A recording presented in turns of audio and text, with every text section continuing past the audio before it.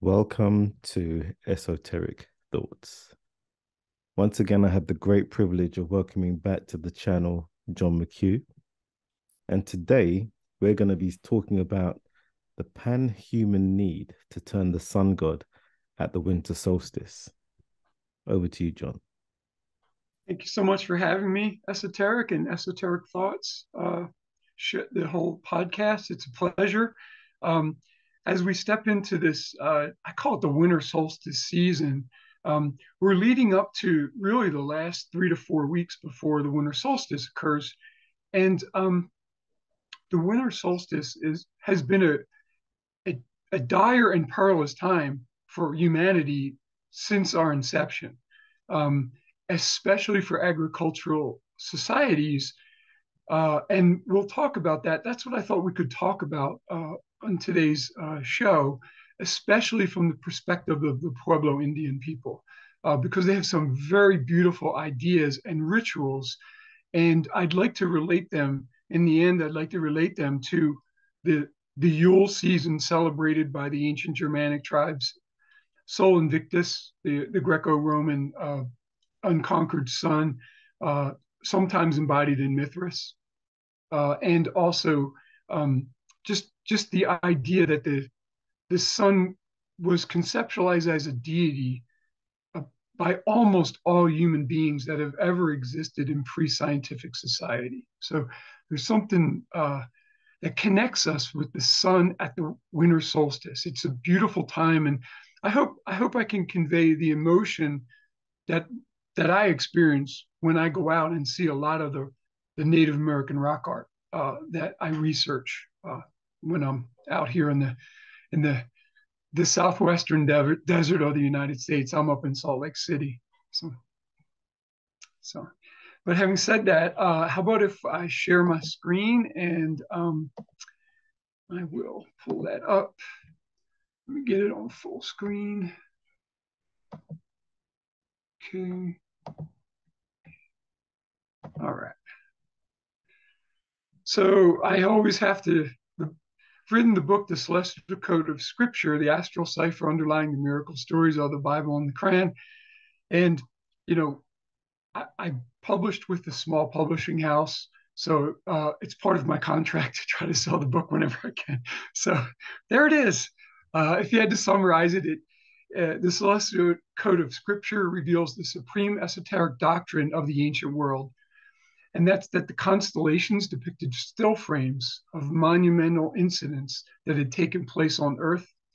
Polysemous or alternate readings for the oldest cuneiform signs used to spell out the constellation titles in each astral picture story divulged the action and details that were taking place.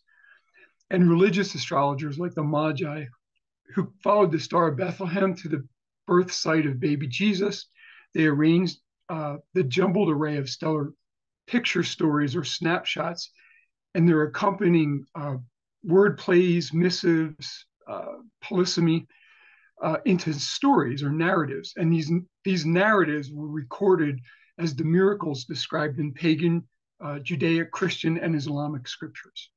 That's what the book's about. And half of my research is on that. But the other half is spent.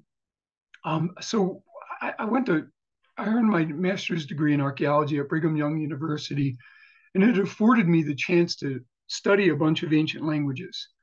However, I also gained an expertise in study of prehistoric Native American cultures of the Southwest. And so I'm a permitted Utah archaeologist.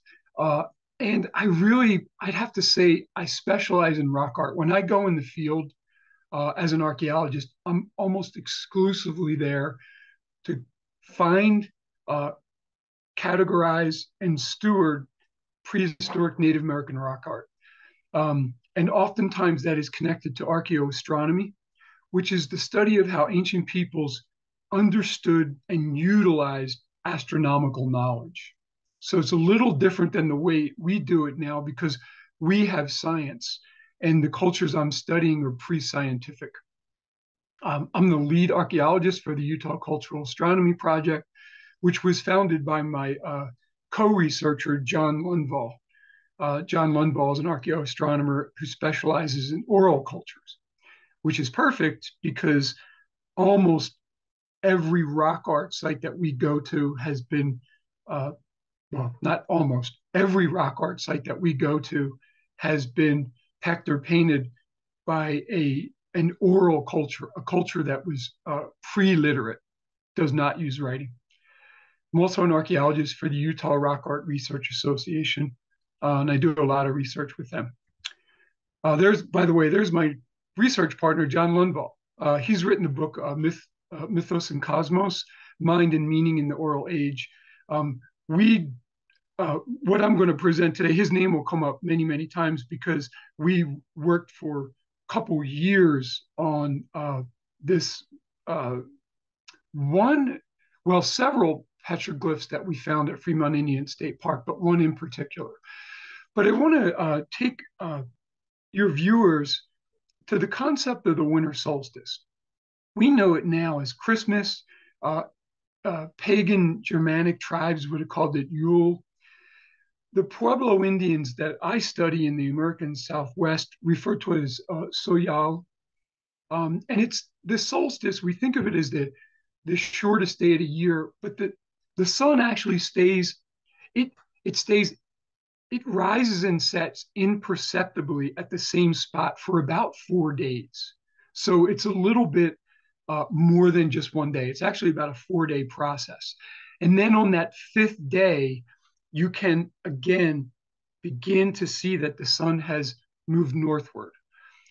In pre-scientific cultures, this was a dire moment. This was a crucial moment. You had to figure out how to appease or somehow convince or coax the sun god into choosing to go northward again, which is why so many winter solstice rituals exist. They're all there for the same exact reason. The sun is going to make a choice. If it keeps going south, we're an agrarian society. We live by planting. We're all going to die. If it moves north again, we'll have warmth and we'll have, bountiful crop growth, harvests, and food.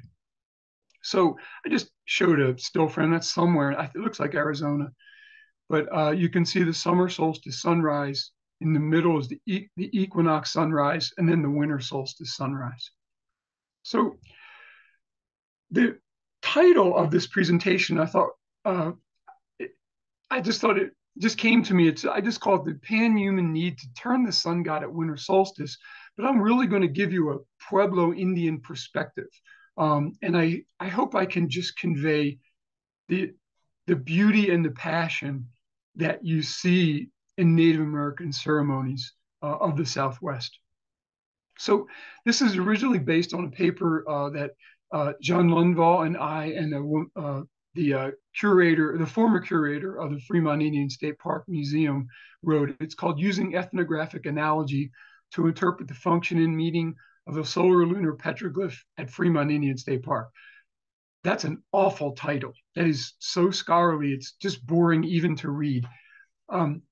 That's why I named it Turning the Sun God, a Pan-Human Need, right? So this paper was published in American Indian Rock Art, and I just want to emphasize with your viewers that in the American West, there are literally hundreds of thousands of Native American pictographs and petroglyphs, these rock art panels. They're incredibly primal. They are proclamations of human thought everywhere you turn, and they're absolutely beautiful. So you can specialize as an art historian or an archaeologist or an anthropologist in just Native American rock art, and many people do. There are certainly many, many people better than me, but I certainly have a pretty strong familiarity with Southwestern Native American rock art. So the cultures that we're pretty much dealing with are right there. So I'm up in Salt Lake City in the northern part of Utah where you see the word Fremont. Then you see the word Anasazi.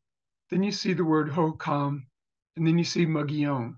The Batailloners, the purple area there is a kind of a quirky distinction that I'm not going to go into that archaeologists get in fistfights over. But so I want you to just be aware that the Fremont and the Anasazi are now referred to as ancestral Pueblo, and they are the ancestors of the Native Americans that today live at the Pueblo villages, especially in New Mexico and Arizona, and especially along the Rio Grande River, and at the Hopi Pueblos near Flagstaff, Arizona. So the Clear Creek Canyon Archaeological Project. So basically what happened in the mid-1980s, early to mid-1980s, if you look at that photograph right there, on the left, there's this little 2-lane highway.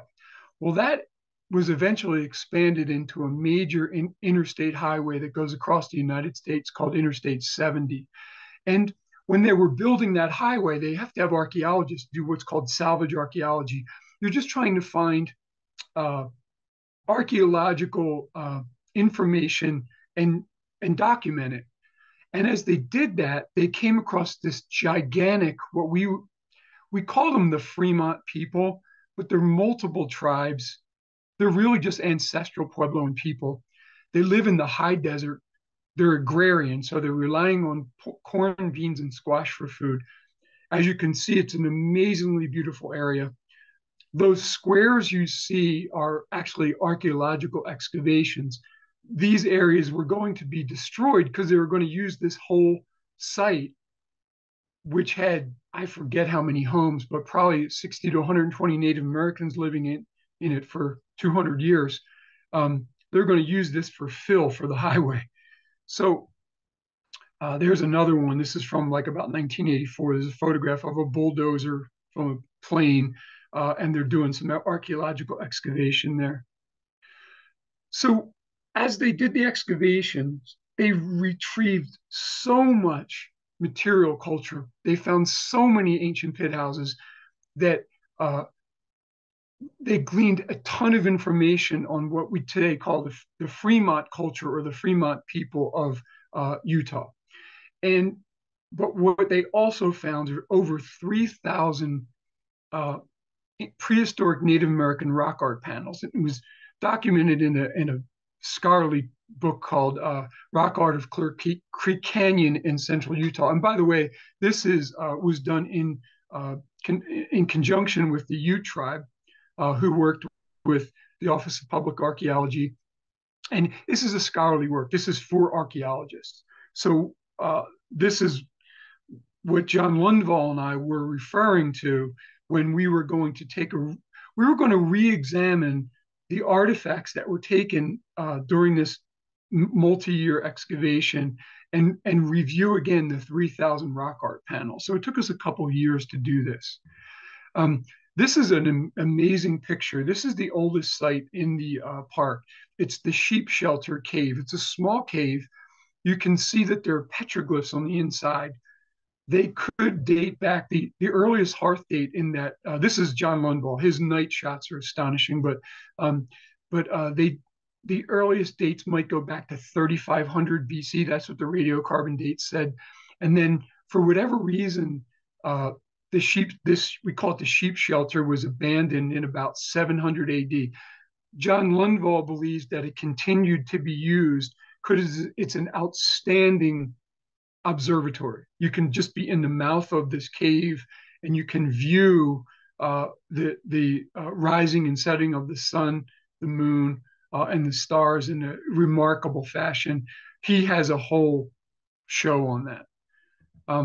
And as you're walking around, there was so much rock art, they actually made it a state park, and they actually put all of the artifacts that were discovered they built a museum called Fremont Indian State Park and Museum. So you're walking around, here's newspaper rock where you just see just hundreds of petroglyphs pecked into this rock.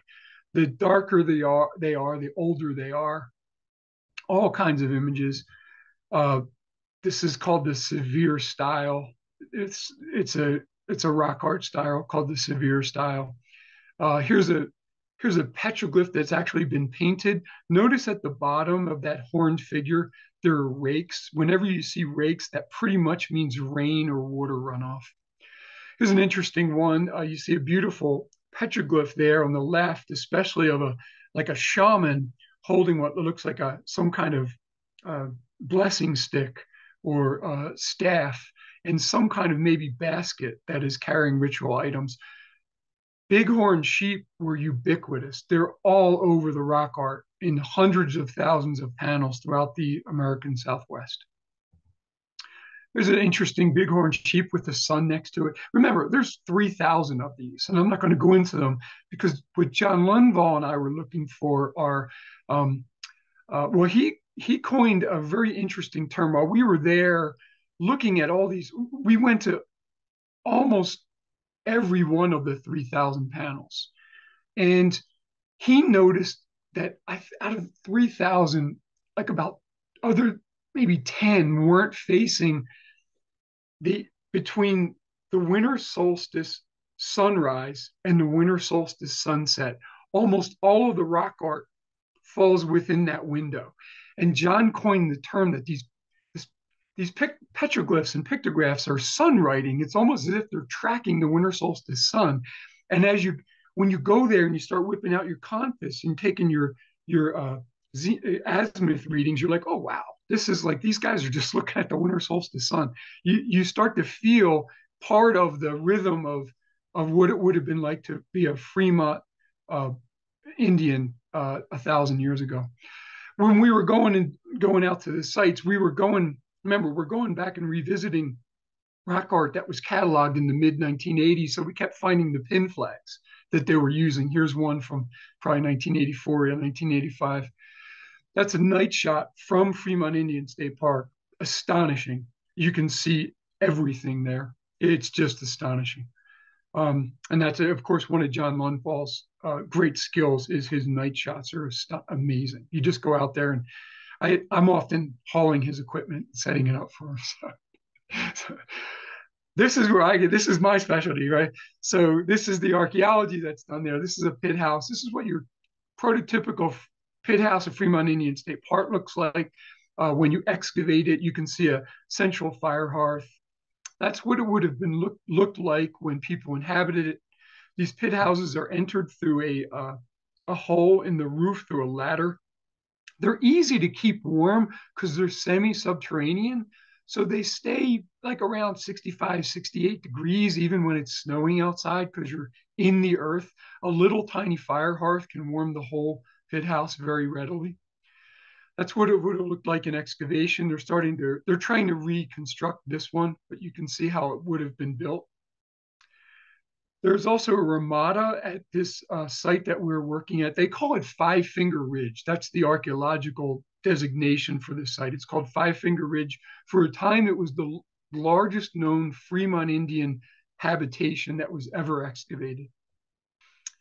Again, it became the place of a Fremont Indian State Park. And I mean, this place is in the middle of nowhere. You're 3 hours south of Salt Lake City, and you don't have phone contact. Your cell phone's only in a few places do you have cell reception.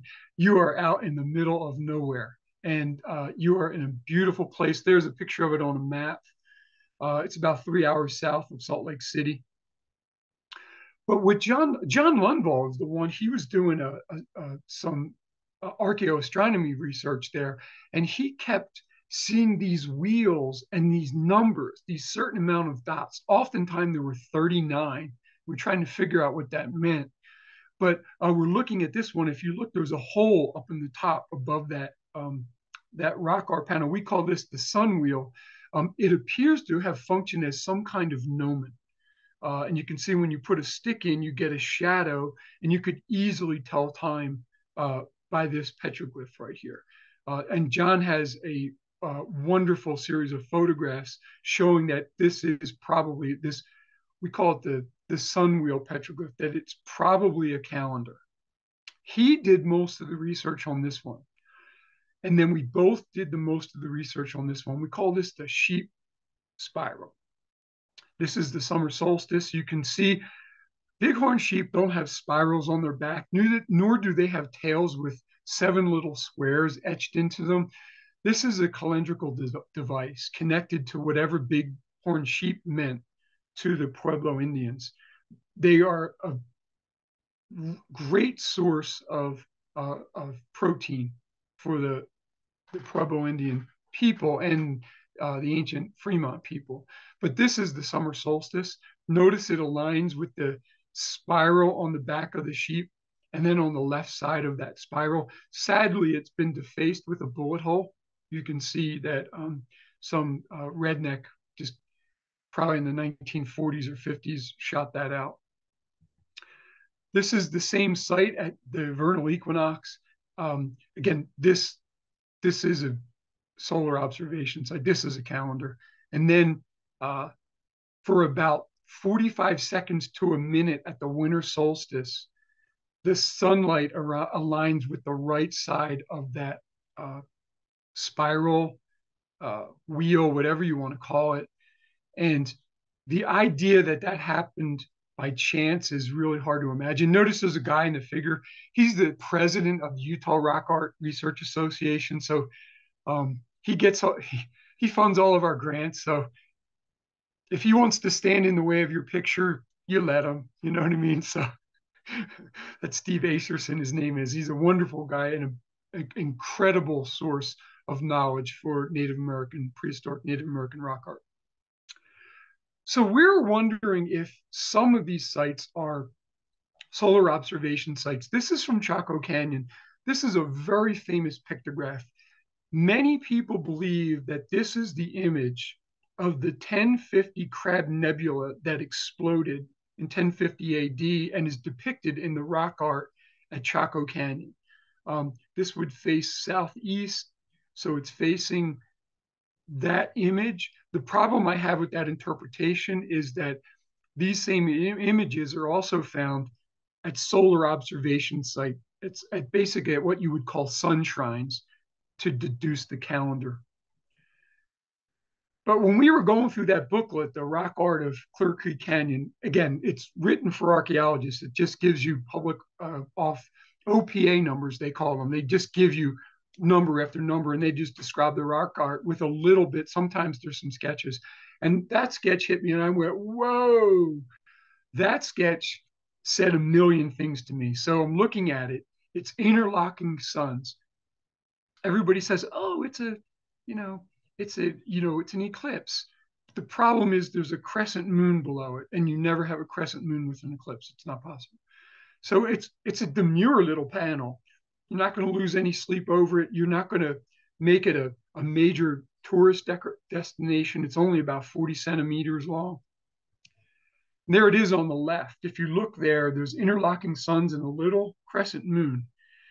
And I just want to give you a feel for what we're doing here. So you can see the highway that they put in, and then they built that road that leads into the Fremont Indian State Park and Museum. Notice there's like what looks like an anthill and a black arrow in the middle of your screen.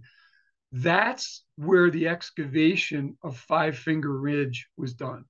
It's about a half-mile away, and that's about the distance that solar observations sites and sun shrines are positioned at Native American sites in the Pueblos.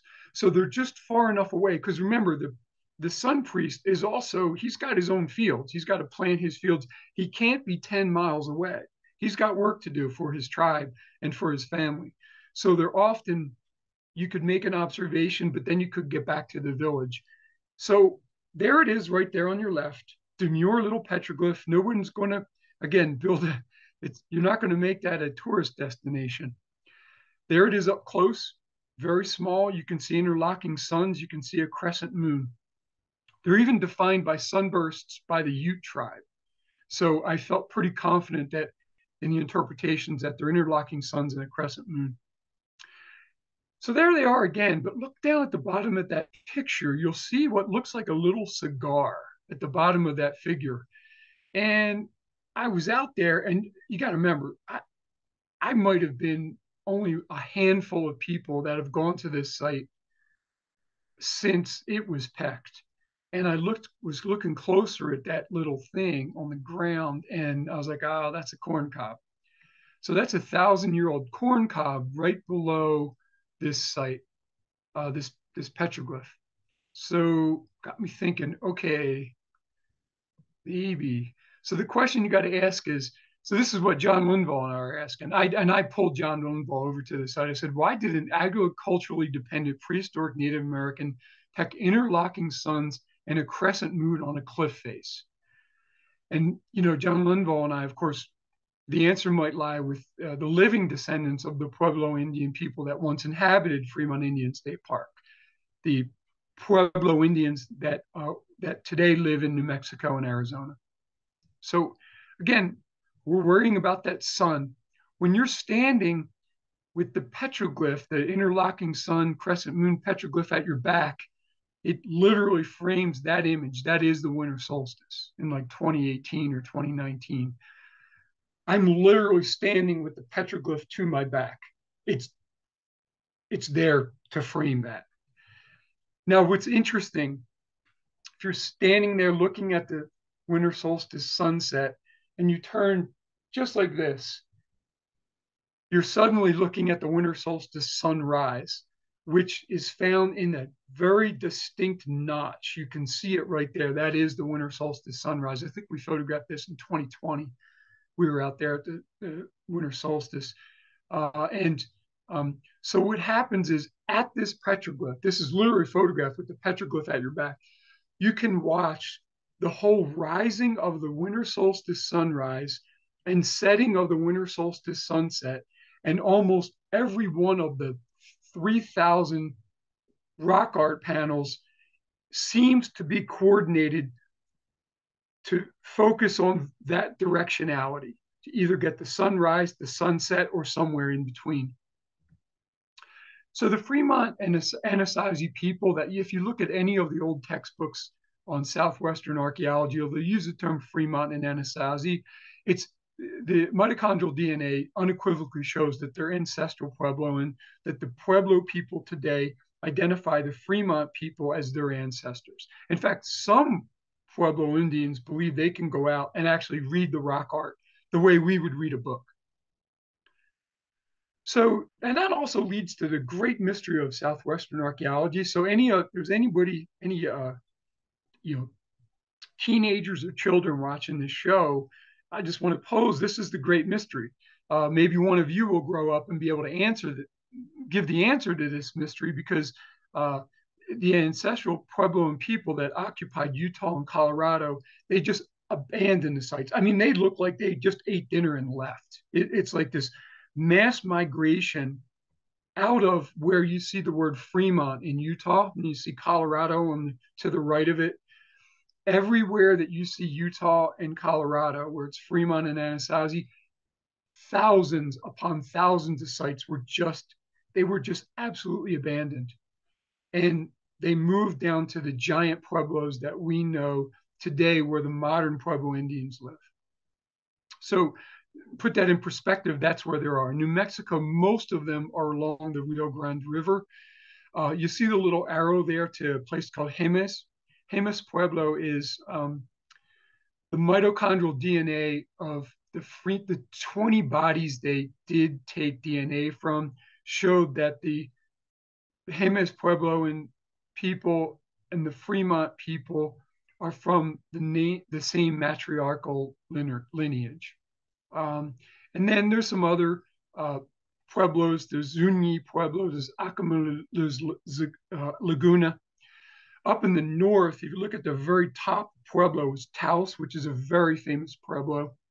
And then there's 13 different pueblos on the Hopi Mesas. So here's an example. Mesa Verde was abandoned. There's another image of it. I mean, there's artifacts all over the place. Pots left, food left, mass migration. That's what's called a kiva. When you see a circular structure at these ancient Puebloan sites, it's basically what's called it's like an underground church. It's semi-subterranean, would have a roof. There's a kiva right there. There's me coming out of a kiva. That's at Pecos Pueblo, a reconstructed kiva there. That probably dates to, I think, Pecos kiva. Probably it's a little late. It's probably dates to 15 or 1600. It's my wife in the same kiva. As you can see, you enter it through a ladder. Um, that square in the wall is the ventilator shaft, and they build a brick structure around the fire hearth so that the air that's blowing in doesn't blow out the fire. Oftentimes in the northern pueblos, you have a religious relic, a feature. It's called a sipepu or sipapu or shipapu, depending on which dialect of Hopi you're looking at. The sipapu is the place of emergence. You see it in these underground churches called kivas, and it's the Pueblo Indians believe they came from an underworld, maybe climbing up on a ladder, maybe climbing up on a tree trunk, maybe climbing up on reeds, but they came up from an underworld, and they show that in their sacred kivas with this sipapu. It's a reminder of the Christian and Judaic version of Genesis. It's sort of the same thing. It's their Adam and Eve story. There's Taos Pueblo. You can go there. It's built between 11 and 1400. There's trucks parked on the side. Yeah, just your typical 900-year-old house. It's just astonishing when you go there. You just jaw drops. It's just beautiful. So this is Jemez Pueblo, 1915. I just want to treat your readers. I want your readers to feel immersed in the winter solstice. So this is the Hopi Indian farmer. He's about 1900.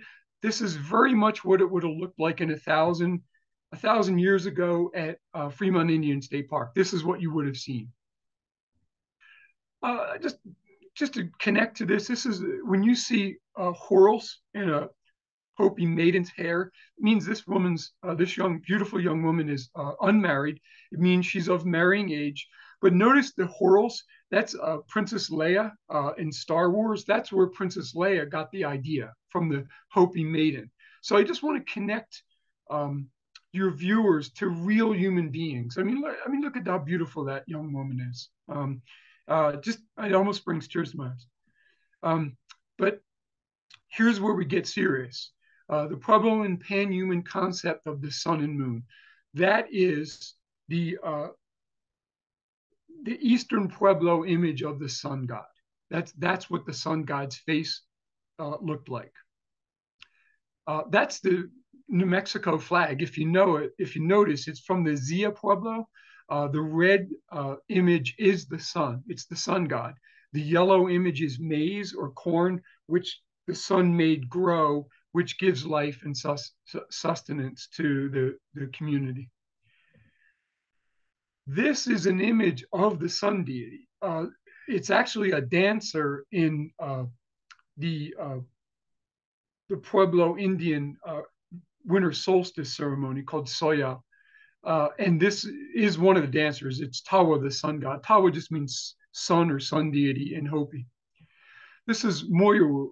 Moyuwu is the moon god, and has a very crucial role as well at the winter solstice. But I'm trying to these are real paintings by Native Americans. You can't go into the kivas anymore. The Hopi have outlawed it since about 1919. You're not allowed to photograph at all.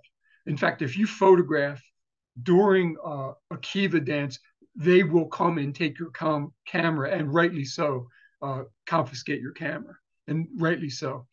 It would be the same as if someone who was an atheist came into a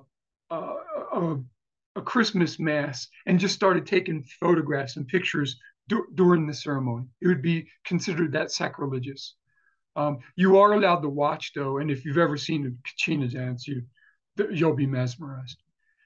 Again, so the Pueblo Indian depiction of the sun god.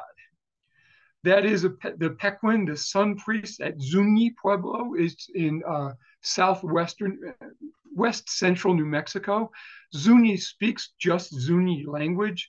It's in essence a sky island because of how it was situated. The Zuni Pueblo and the Zuni people, although they traded with the other Puebloans, they retained their own language. This is their sun priest from about 1896. That's one of his sun shrines. This one's, I think it's pronounced Masakia.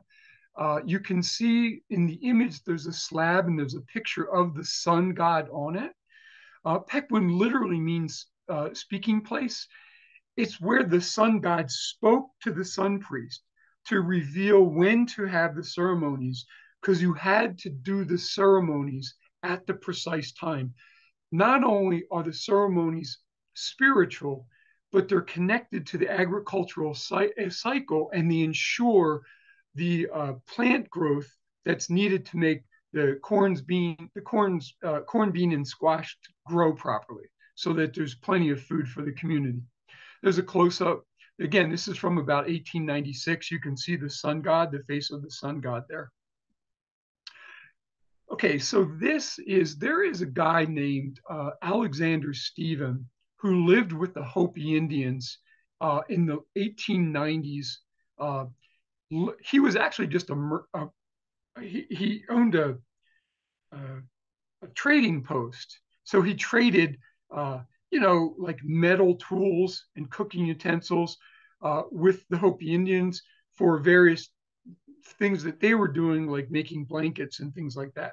And he actually became fluent in Hopi, and he actually lived with them for 3 years. He was considered part of the tribe, and he actually witnessed the winter solstice ceremony. He's one of the few white people that did. And he showed how they made their observations. They're on the roof of the Bear Clan house. They're looking at sunset.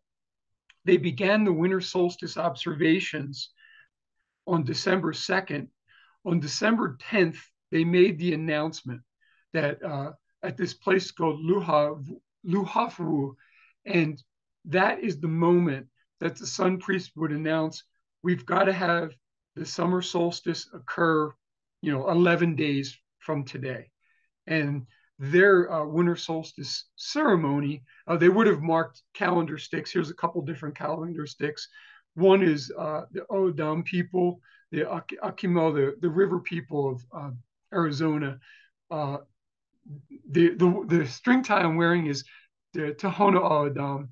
The Akimo O'odham are the river people. I believe the Tohono O'odham are the desert people. The calendar stick on the left is about 1900. The calendar stick on the right is probably 1920s. It's Hopi.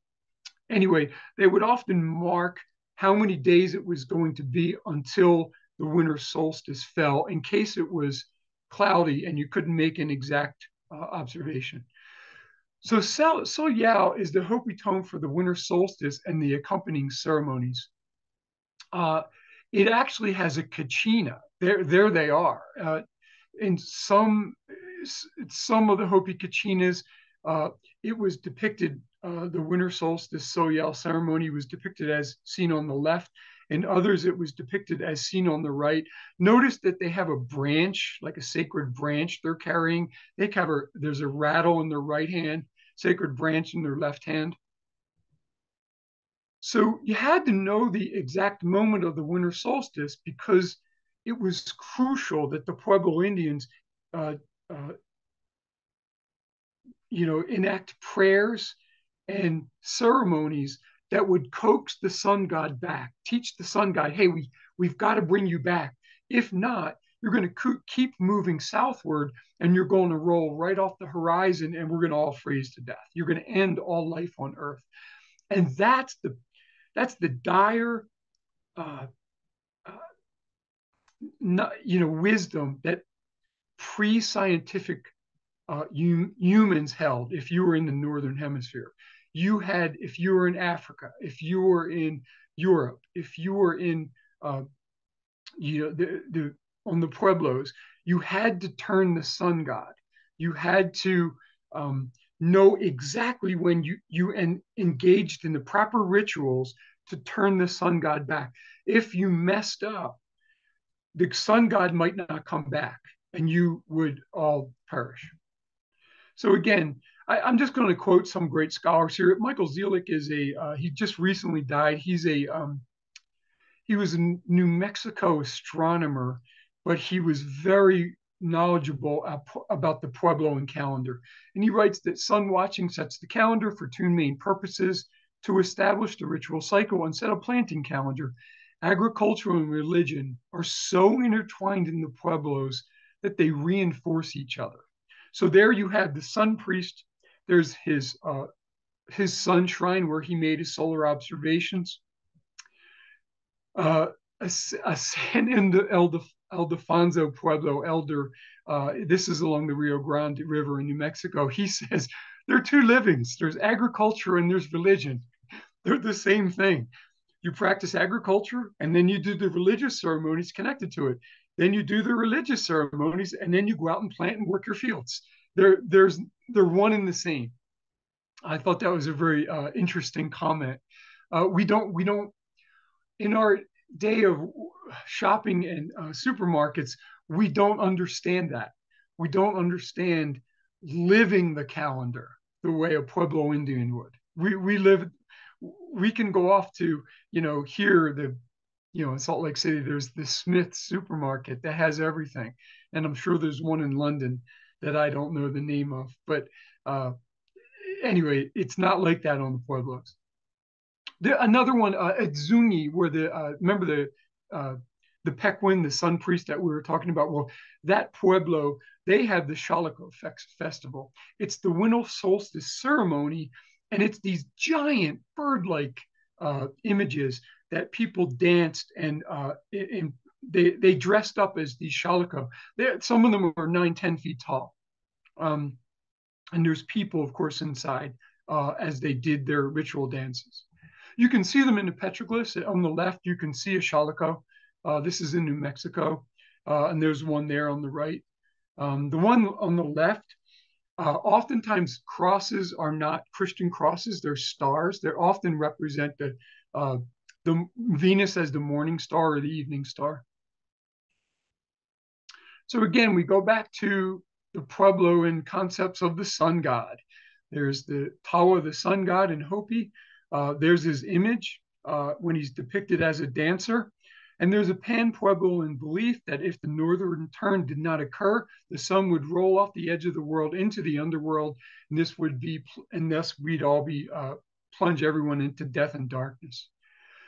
At Santa Clara Pueblo, which you can see right there, there's the ancient ruins of it.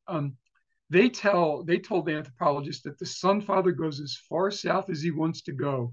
Then when he gets there, he does not know whether he wants to go north or south. And so we watch him come up in the morning.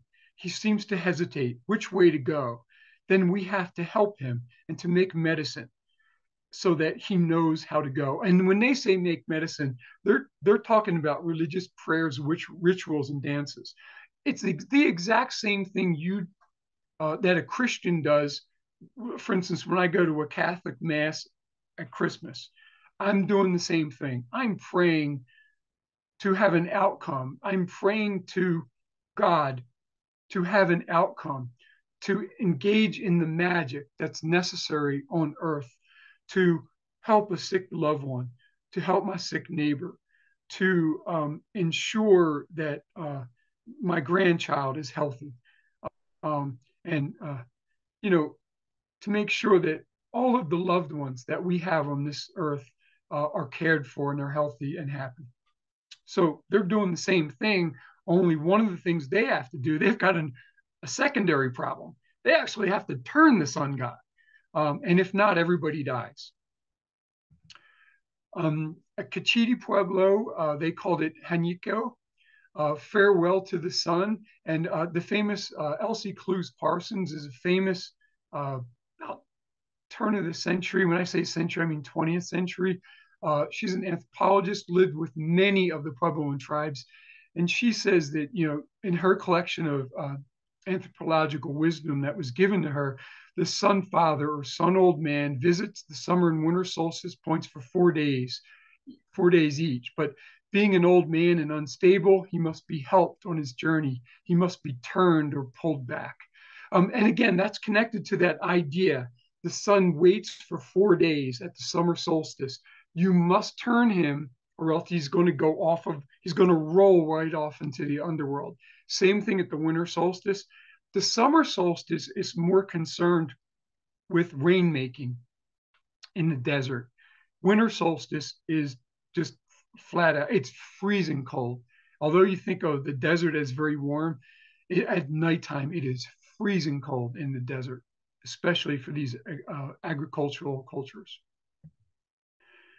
So again, here's another Pueblo Indian comment. There's Florence Hawley Ellis. She says that since it appeared that the sun hesitated a few days in his southern house, the Pueblos deemed it wise to put on a ceremony which would spur his decision to again take up his march northward.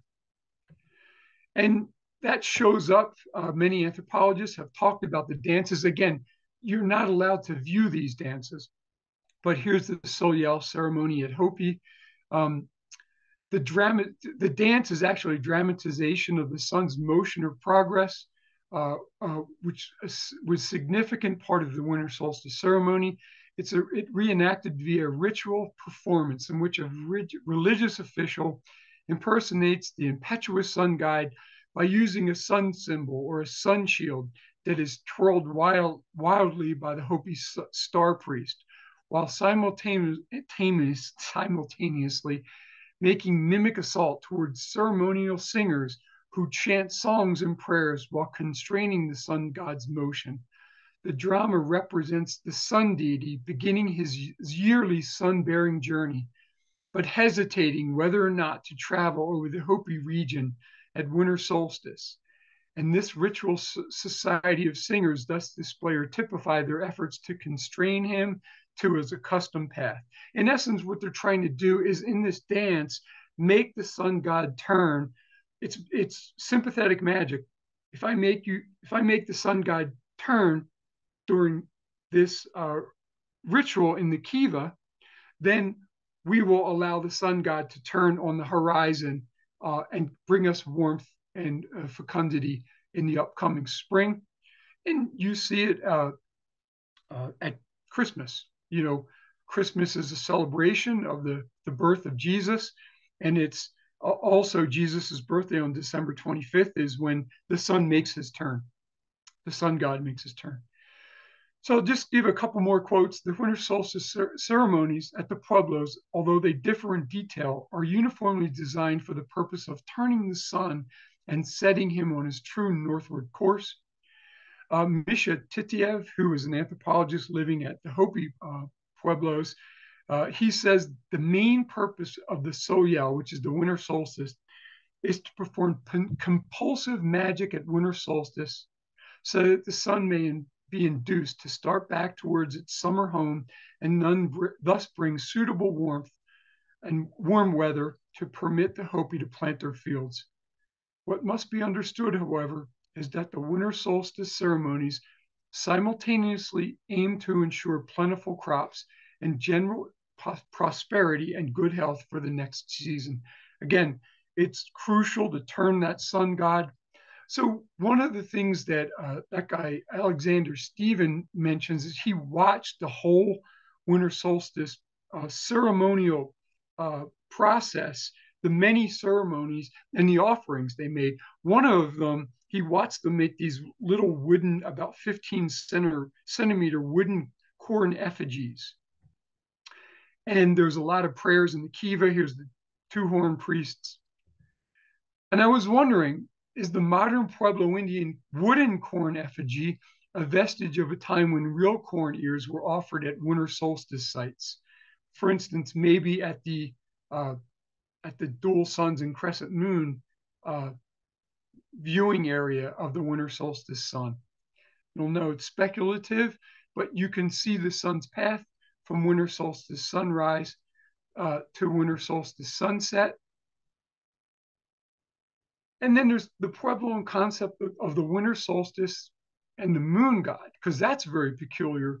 So the moon is also seen as an old man, but all of the moons are named and they factor into regulating the succession of the ceremonies, particularly at Hopi, where each ceremony is associated with a particular moon. Literally, they're connected to agrarian and ceremonial practices at all the Pueblos. A historian named Stephen McCluskey notes that Hopi festivals occur within the context of a lunar calendar whose month begin at the new moon. Pueblo Indian mindset conceptualized the new moon as the sighting of the new crescent moon in the west, not our scientific notion that the new moon occurred at the moon's first period of invisibility. Jesus' period of death, I just noticed this observation. Jesus disappears into the underworld and dies at the same amount of time that the moon actually disappears from view from the eastern horizon and reappears on the western horizon as a crescent, as a waxing crescent. So all Puebloan months begin with the first appearance of the waxing crescent moon over the western horizon after sunset. The modern human calendars retain the idea of the 12 moons connected to the 12 lunations of the moon in a year. So that's where we get our idea of 12 months. It comes from the 12 full lunations. So alignment with the winter solstice sunset suggests the crescent moon is a waxing crescent that signaled the start of the new month at this petroglyph, this dual suns crescent moon petroglyph.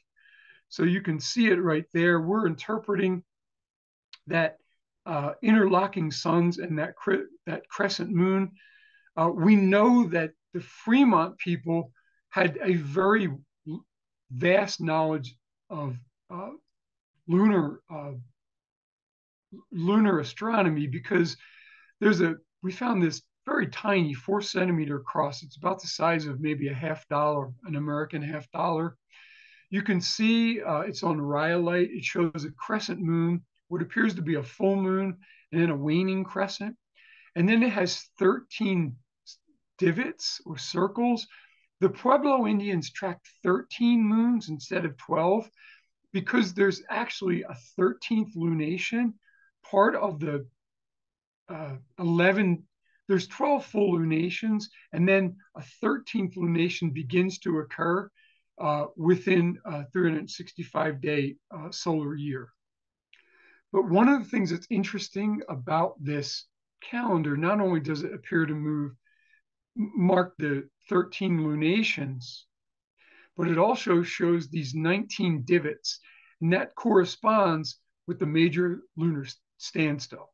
That takes 19 years to observe, and it's very likely that this little pendant is encoded with that wisdom that I've just described, the 19-year major lunar standstill. And John Lundvall and I are writing a paper on this right now, on this one pendant. So the Hopi winter solstice ceremony, Soyel, takes place during Chamoya, which is the dangerous moon. It's the moon that the Hopi have got to mind. Alexander Stephen writes that there's no work done on this moon, that it's a time when the Hopi should be afraid. The Hopi priest Crowing notes about the winter solstice moon. He says it's the dangerous moon. Witches are around everywhere. Anyone out visiting at night should smear ashes on his forehead. Pinion gum should be put on an infant forehead and chest so the moon old man will not make off with him and basically abduct him. Girls do not grind at night, at least the dead come and do something to them. There should be no hunt. No rabbits should be hunted at this time because there's often rabbit hunts in the winter months because the rabbits would weep. At Taos Pueblo, they say nobody may drive a wagon or automobile into town or dig a hole or sing. It's connected to the idea, Florence Harley Ellis, the famous anthropologist, writes that Chamoya was known as the sacred but dangerous moon because it includes the 5 days of imminent disaster from witchcraft, falling through the now fragile covering of the earth and other frightening possibilities. It's connected, the Puebloan concept is connected to the winter solstice dangerous moon, which is borrowed from prehistoric Mexico's vague year. There's the 5 years. There's human beings, you think of synecdoches, we don't like extra stuff. We like really concise, simple images. So a 360-day year makes sense, but those 5 extra days really mess up our calendar. And in Mexico, it was deemed almost cursed days. You had to really mind yourself and just stay in your house. And that concept came up with the spread of maize into the ancient prehistoric pueblos. So we interpreted this petroglyph as saying that the winter solstice god, it depicts literally the stopping of the sun god, turning at his winter solstice house, moving northward again, uh, bringing life to the Fremont Indian people that are living at nearby Five Finger Ridge community. And that the crescent moon there is a new moon, and it's the dangerous moon. It's the moon that everyone needs to pay attention to so that children weren't kidnapped and sacrificed by the moon god, and so that the community could be safe, probably staying in their homes for 5 days during this winter solstice, this time of reverence and prayer to turn the sun god. So there it is, the interlocking suns and crescent moon petroglyph at Fremont Indian State Park. Again, it was there probably to turn the sun god. But you see vestige of it other places. For instance, Stonehenge, right in your backyard. It's the pan-human need to know when the sun needs to be turned and turn the sun god, and maybe even offer human sacrifice, so that the sun god could be turned and bringing warmth again to the agrarian community at Stonehenge. But you also see it in Sol Invictus, the Greek and Roman sun god, who is the unconquered sun. You had to offer prayers to bring the sun god back. You had to pray to the sun. He's often embodied in the god Mithras, in the form of the embodiment of Sol Invictus, the unconquered sun. But the thing that's peculiar is Mithras' birthday is on December 25th. And that is, again, when the sun stops and becomes perceptibly moving northward again. It's the rebirth of the sun. The sun has not died. It is the unconquered sun. So the winter solstice, the turning of the sun god, you see it again on Jesus' birthday on December 25th. It signals the rebirth of the sun god. It's not an accident that Jesus' birthday was assigned to be December 25th. I think that concept dates to about 334 AD. It wasn't original. It was when right about the time of Constantine that Jesus's birth became, his nativity became connected to the rebirth of the sun. So there you have it. In the Puebloan world, you have the turning of the sun god at the winter solstice. And Greek and Roman pagan solstice mythology, you have the turning of the winter solstice sun on December 25th. And in Christian mythology, you have the birth of Jesus at the rebirth of the sun god on December 25th, at the time that we call Christmas, the celebration of Jesus' birth. But it's all connected to this this pan-human concept that it is essential that we must enact rituals, very solemn rituals, to turn the sun god on December 25th and bring him northward again at the winter solstice. And so the book's called The Celestial Code of Scripture, and that is the presentation. I hope that wasn't too pedantic for esoteric thoughts viewers. I just want to link it to all humanity. We've all done this, and we still do it today. John McHugh, thank you for joining Esoteric Thoughts today. Thank you.